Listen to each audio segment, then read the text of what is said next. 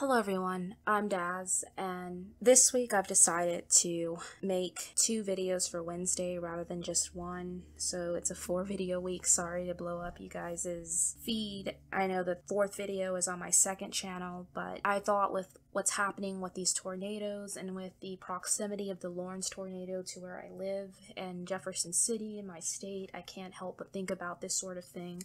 So I want to talk about the 2019 tornado season and also sort of some background on tornadoes and some safety precautions to take, since we're not quite out of the woods yet, with June being the end of tornado season. So I'm going to read a piece from Vice News on some stats on this year's tornado season. Tuesday's storms came a day after 53 suspected tornadoes hit across 8 states. Some of the worst damage was reported in Ohio, where storms hit the cities of Salina and Dayton. In Salina, an 81-year-old man was killed when high winds picked up a parked car and slammed it into his house while he slept. Tuesday marked the 12th straight day when at least 8 tornadoes were reported, breaking a record dating back to 1980.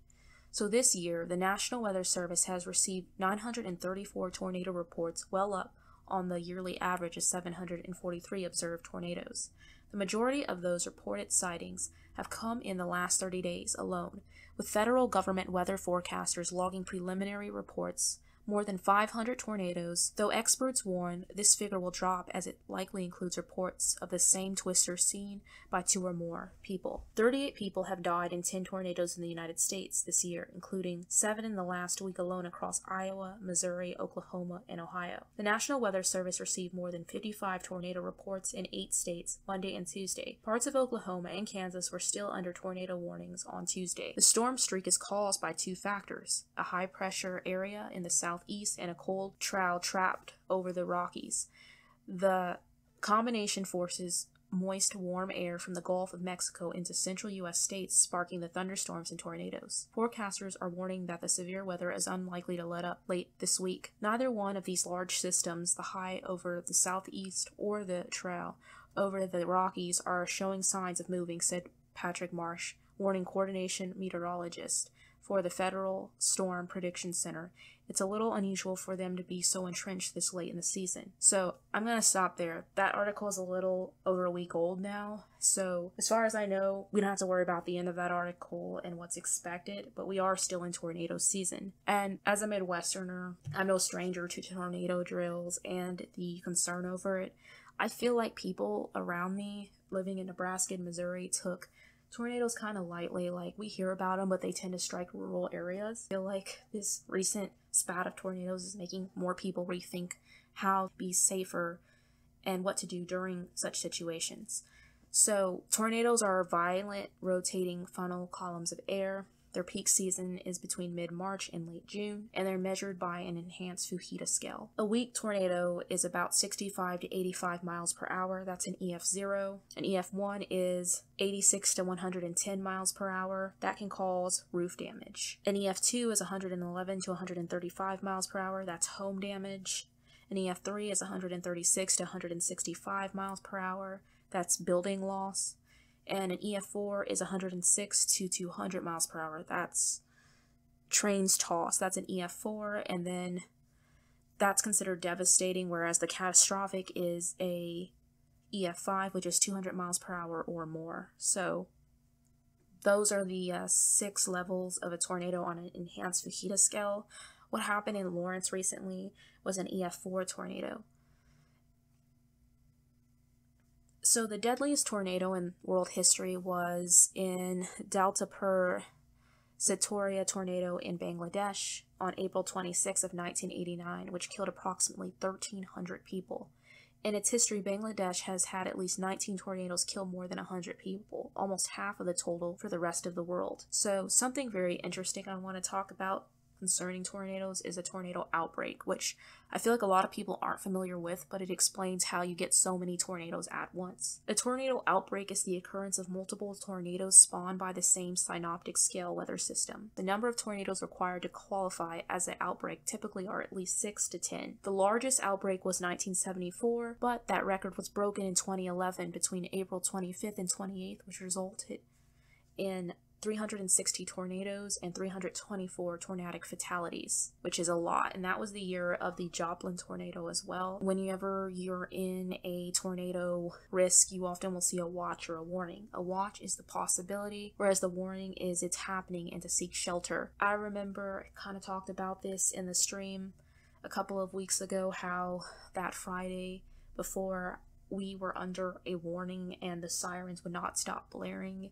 It did get a little bit concerning. I stepped outside and the wind was blowing a lot, but it went around us, which I was so thankful for. So what to do if you're in a warning? You should seek shelter. It should be in a sturdy building. Go to a basement or a storm cellar if you have one. If there's no basement, go to the interior room and avoid windows, doors, and outside walls.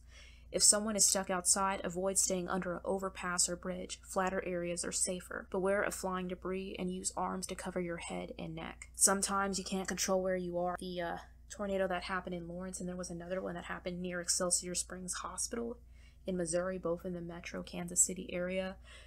A lot of people were stuck on the highway during that tornado, so they just kind of had to sit there in their cars. So a checklist of things to have, and I would recommend having these things on hand before a tornado happens so you're not scrambling. And we talked a little bit about this in the stream. Some of you guys are on it, but some of us, like myself, need to prepare. Is to have, I would say, a backpack if you can of these things, or a duffel bag. Have water. 1 gallon of water per person per day for at least 3 days for drinking and sanitation. Food, at least 3 days supply of non-perishable food. A battery-powered or hand-crank radio and an NOAA weather radio with tone alert.